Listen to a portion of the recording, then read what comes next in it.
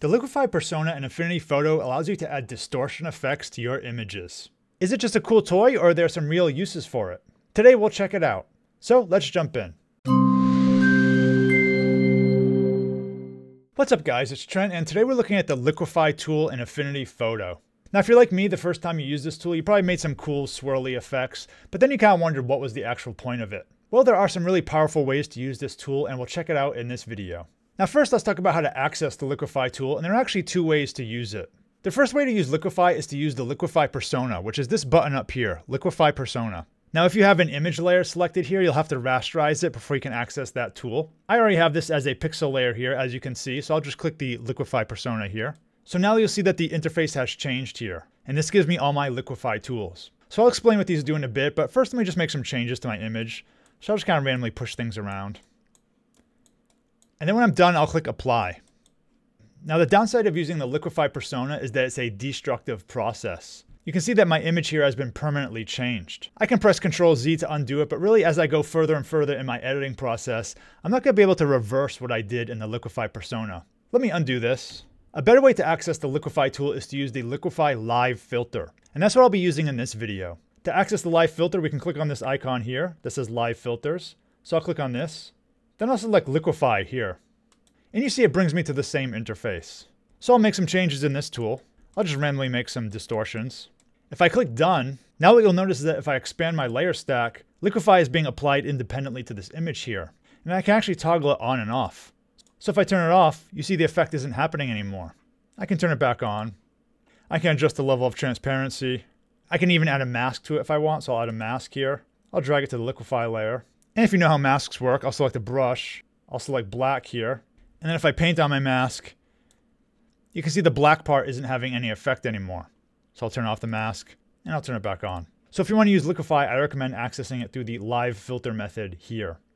Okay, so let's jump into this tool and see how it works. I'll again add my Liquify filter here, a new one. Now one of the key things to understand about Liquify is this concept of the mesh. So if I look at my image here, you can see this grid.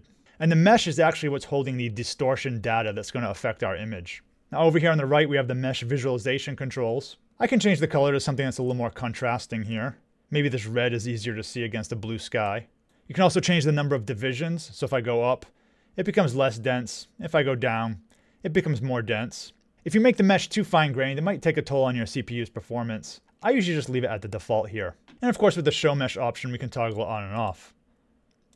And for these other options down here, you can actually export and import your mesh. Okay, so now let's look at the controls over here, and some of them have better names than others. Now these top two options are just really about controlling your canvas. So we have the hand tool here to move it around. I can click and drag. Then we have the zoom tool. But these top two options, I just use the mouse for it anyway. If you click and hold the middle mouse button, you can drag around. And I just use Control and the scroll wheel to zoom in and out.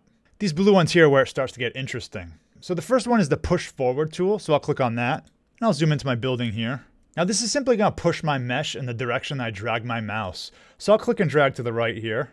And you can see I'm pushing my mesh to the right. And it's distorting my image. And of course if I drag to the left, it's going to drag to the left there. I can find some other area here. I can drag this up higher. So that's dragging it up. And then over here I can drag down. So this one's pretty straightforward. And if you look at the mesh here, you can see how it's distorting the image. So over here we have the Reset Mesh button. I'll click that to get back to my initial state. So Reset Mesh.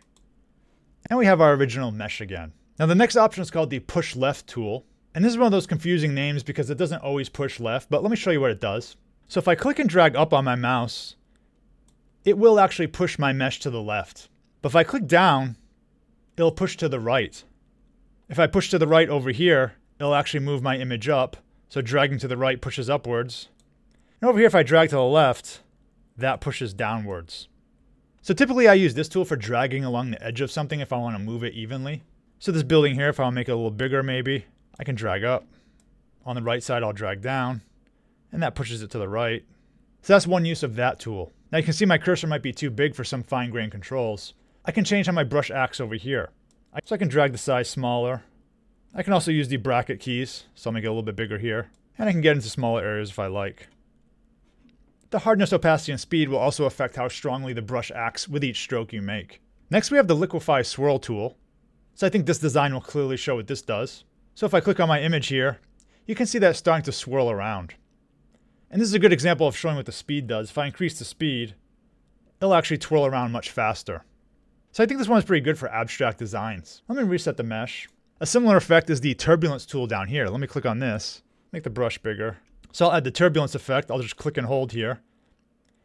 And you can see it's giving this almost watery, distorted effect to my graphics. You can see the mesh is quite chaotic there. I think the turbulence effect would be really cool for creating textures and noise effects. Now let's look at the pinch and punch tools. And these two just do the opposite of each other. So let me do punch first. Punch is going to make the area under the cursor smaller. So for example, if I want to make her eyes smaller, I could click and hold here, and her eyes become a little bit smaller. I could do the same thing over here on the right. Made her eyes smaller. And I could do the same thing with the nose. So these tools are a good way to correct the sizes of things. Now over here with Reconstruct Mesh, if I drag this back to 0, you can see what it originally looks like. And I'll put it back to 100%. Now I just used the punch tool. As I said, the pinch tool just does the exact opposite. So I'll click pinch, and this will make our eye bigger again. Now for most of these tools, if you hold Alt, it'll give the effect in the opposite direction. That goes for the twirl effect, and also the pinch and punch tool. So technically you could just use one of the pinch and punch tools and just use Alt to give the opposite effect. Let me reset the mesh here. So next we have the Mesh Clone tool. Now before I made both of these eyes smaller manually, the clone tool will let me copy the effect of one part of an image to the other part of an image. So let me show you how that works. So I'll use the punch tool and I'll make one of her eyes smaller. Let's say that's a good size there. Now I can select the Mesh Clone tool. I'll hold Alt and I'll click on this eye here. And then what happens is I'll click on this other eye. And it just makes it smaller. It just copies the mesh from my source and puts it under my cursor over here. So it's a convenient way of copying an effect from one part of your image to the other. So that's how the clone tool works. Now under clone we have the Reconstruct tool. So if I click on Reconstruct, that's just going to start rebuilding my mesh to its original grid. So if I zoom in here, I have Reconstruct selected. If I start painting back in,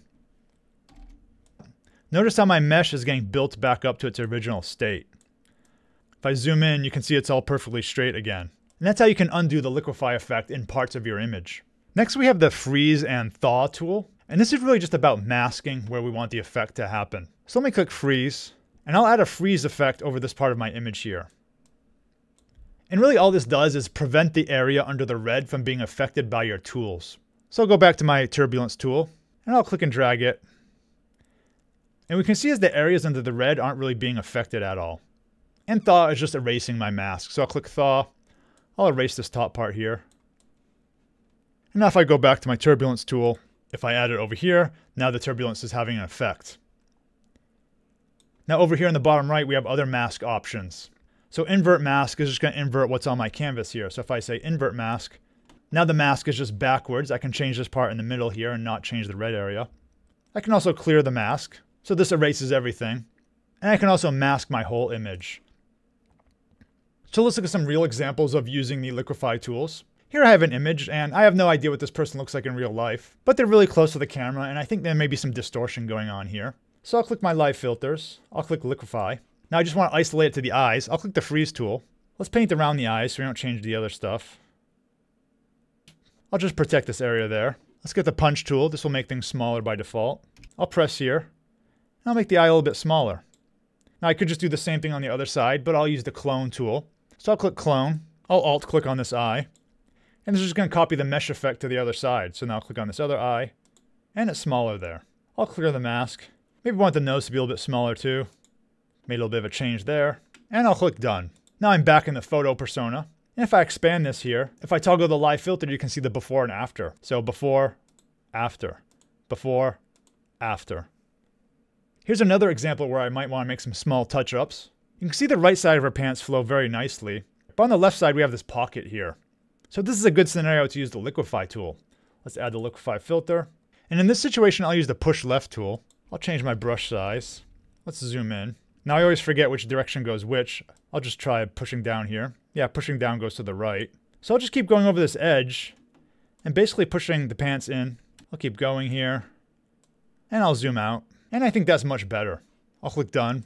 So once again, before, after, before, after. Another example of using the Liquify tool is for product mockups. So maybe I want to put a design on this shirt, but I want to bend it a little bit to reflect the curves of the shirt. Now there are other ways to do this. For example, we could use a displacement map, but I'll show you how we could use a Liquify filter for this technique also. Now one thing I'll do is I'll just manually create my own grid for a reference. Let me draw some lines here. I'll just make a stroke here with some lines. Let's duplicate these. I'll select them. Let's space them evenly. Create a grid. So that's a nice little reference grid there. I'll open the Liquify filter here. Now I think with this one I'll use the push left tool. Just want something subtle here. Go down here. A little bit over here. Just a little bit of distortion. Just drag over the curves there. Maybe I'll touch it up a little bit with the push tool. I can see some of these areas are a little too distorted, so I'll kind of make them a little bit smaller again. So there we have kind of a rough bending effect. So I'll click Done. Now let me bring in a potential design for this t-shirt. So I'll go to File, Place, and I'll bring in an image here. So I'll put the image down. I'll fit it to the shirt here. Now I'll take this liquify effect I made and I'll drag it to the design. And I'll let go.